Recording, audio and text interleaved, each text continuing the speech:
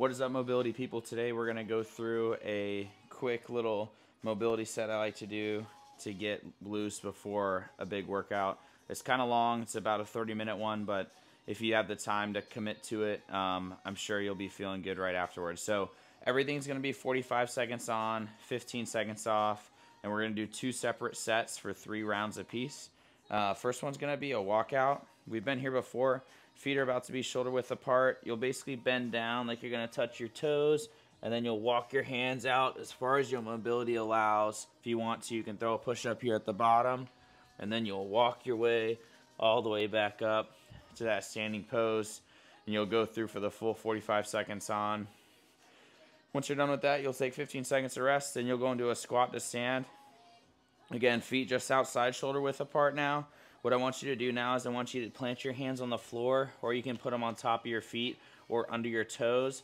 And then I'm just going to have you shoot your hips down and then shoot your hips up. And you'll just floss between this kind of squatted position and then having your butt really high in the air. You'll work for the full 45 seconds on. You'll take your 15 seconds to rest. After that, you're going to go to an assisted cross-hack squat.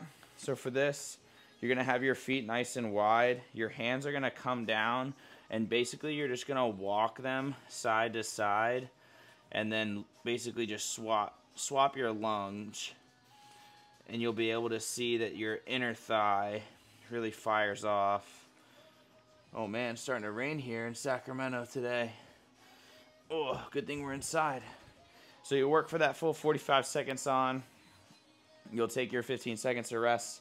After that, you're going to do Spider-Man steps with a hamstring stretch. What that looks like is you're going to come down into an up plank position. And now I'm going to drive my left foot right next to my left hand. I'm going to make little circles with my hips here. Something I just like to do to get a good stretch. And now to get into your hamstring stretch, there's a couple ways you can do it. First one is you can just straighten your front leg and frame your front foot and lean over that front leg. This is going to get you a nice stretch of the hamstring. And then if you do this one, I like to floss between having my chest as tall as I can. You'll get a stretch across this hip flexor here in the back, and then the hamstring, and go forward and back. The other way you can do it is you can plant your back knee, and now again you can frame your front foot and then just lean back. You'll straighten that front leg, and then you'll floss forward. Sometimes I like to lift the hands up, lift the chest. You'll feel the stretch across the hips, and then you'll come back down. So take your pick. You'll do 45 seconds on one side, and then 45 seconds on the other side. Make sure we're nice and even. And again, either the standing hamstring stretch or the kneeling, whatever kind of floats your boat is good with me. So after you get through those 2 Spider-Man steps with a hamstring stretch, you'll be going back to the top for 2 more rounds from the top. After you complete those 3 rounds, you're going to move into our second set here, which is going to start off with a deep squat, curl to press variation. So these are all, again, 45 seconds on, 15 seconds off. The weight here is optional. You don't need it to get a good mobility flow. But I'm just going to show the weighted and unweighted version. So you'll squat down into what I'll call a deep squat here, chest nice and tall. Notice how I'm not here. I'm nice and tall in the chest. I'm going to put the kettlebell. In this case, I've got a kettlebell. You can use a dumbbell too. I'm just going to show you with a kettlebell. I'm going to put it in my right hand, and I'm going to curl with my right, and then I'm going to press up overhead. And then I'm going to bring it down all the way back down to the floor, and then repeat. Notice how my left hand, my non-working hand, goes into the floor and then drives into my left inner thigh. And then I twist with my body to press up overhead, and then repeat the pattern. So I'd go through this side for 45 seconds on. After I'm done on this side, I'll switch. So now my left hand's on the kettlebell. Right hand's going to stay planted into the ground. And now I'm going to curl and press up on the left side and repeat for the full working set. After I'm done with that, other side, I'm going to get into an elevated glute bridge hold. Oh, okay. So to do this, I like doing it with an elevated surface because I'm not quite good enough at them on the floor yet. Can make it a little bit easier for you. So what you need to do is you'll get onto the ground and you'll place your feet up on to an elevated surface. Now it could be a coffee table, it could be you know, a bench like I have, just something that gets you off the ground a bit. And now what I want you to do is I want you to throw your hips up nice and high.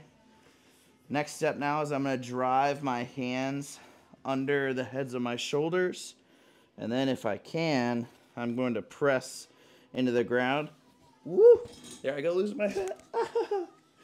Look at that. That was good. That was good for us to see. Hang on, let me reset here. Hat back on. Mic's still good. Maybe what I'll do here, let's try this. So maybe have it on not a slick surface. We'll put that on the mat and see if this improves. So, round 2. Nice and close to the bench. Feet are gonna go flat. Hands up here by the heads of the shoulders. And then again, on 3, I'll pick up, 2, 3, all the way up. And I'll hold for as long as I can. If I can do the full 45, I will. Otherwise, I'll come down nice and easy. And then I will be repeating for the full 45 seconds on, 15 seconds off. Woohoo! Lost the hat. Sure, my hair looks lovely. But it's not about my hair, it's about your movement. So we're gonna keep rolling. Woo! I'm starting to get sweaty. All right, last movement pattern here. Let me slide this back over out of the way. It's going to be what I like to call the shoulder waiter. Super technical term, I know, but it looks like you're kind of holding a tray at a restaurant. So first step is you're going to be taking your left hand. I'm just going to plant it here on my hips. Right hand's going to be out here towards the side, and the goal is to keep my right hand as flat as I can the whole time I'm moving through the pattern. So first thing I'm going to do is bring my right hand in towards my armpit, basically try and get it to touch almost.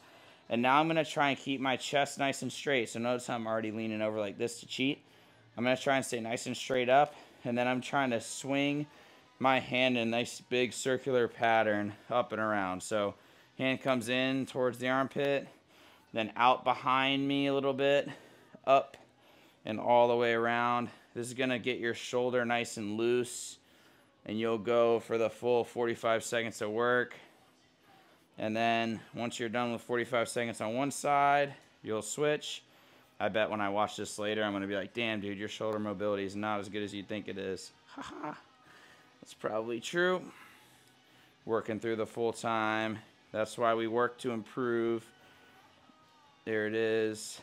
And once we're done with the 45 seconds on this side, we'll take our 15 seconds off and then go back to the top with the deep squat rotations, the elevated glute bridge, and then 2 more of those shoulder waiters.